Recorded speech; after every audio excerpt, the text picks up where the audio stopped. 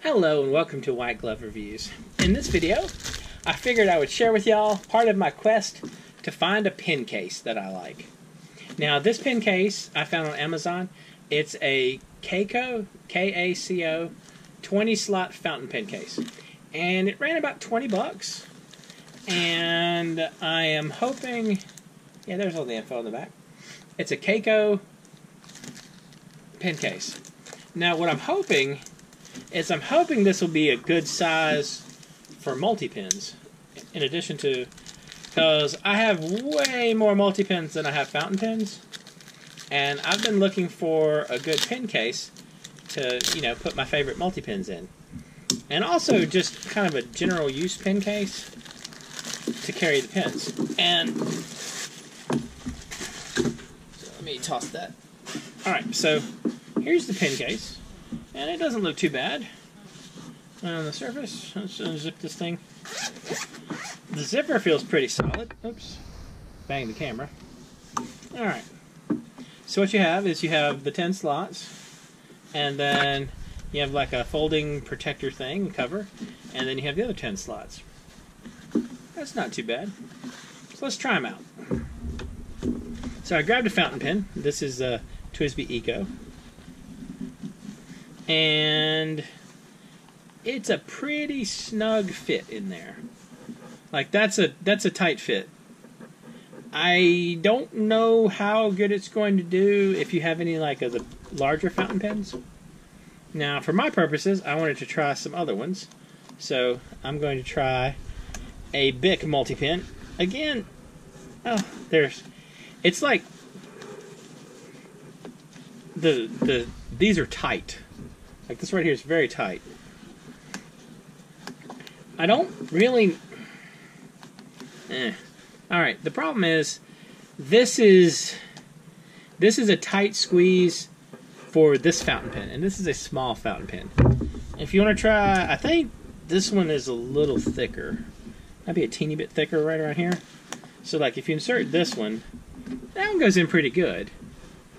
One thing that I do like is they're distinctly separated. Like there's a divide in here. The problem is though, you're not going to get any like this is the biggest fountain pen I think is going to fit. Now if you have some normal pens, like I grabbed a handful of pens. So like this one fits fine. And this is a Pentel Energel. And this one fits okay, no problem.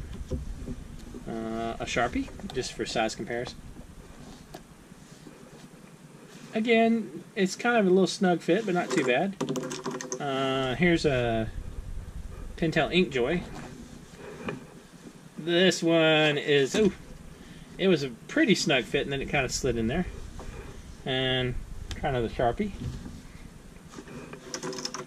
And then one of the Pilot multi-pens. Alright, so, let me finish this out. I'll put in another pen. Alright, so what I think is, I'm thinking this is probably a decent pen case, but maybe not a very good fountain pen. Like, it works for these size fountain pens, but if you have any of the larger, fancier fountain pens, like one of the, with the larger barrel, larger circumference barrels, they're not going to fit. I mean, like these are all these are snug fits.